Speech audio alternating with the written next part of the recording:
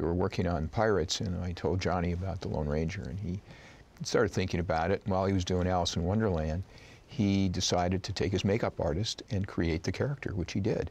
And it's the exact character that is in the movie. He showed me a picture of him in makeup as Tonto, and I didn't realize it was him. It looked like a different character. That's how good the makeup was. So we were very thrilled when we saw what he had added to the character.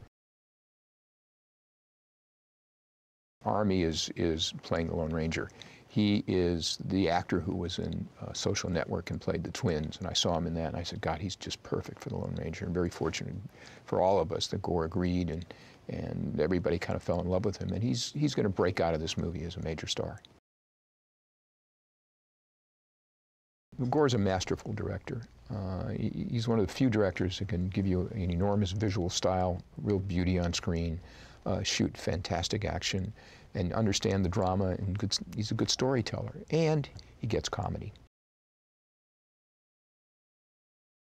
This is a whole new approach on a Western. Just like Gore created the Pirates of the Caribbean and made a different kind of pirate movie. So you can't compare our Western to anything that's been in the past, just like you can't compare Pirates to any pirate movie you've seen in the past.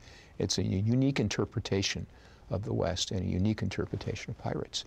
So if you want to see something that's as entertaining and fun as Pirates, you have the Lone Ranger now.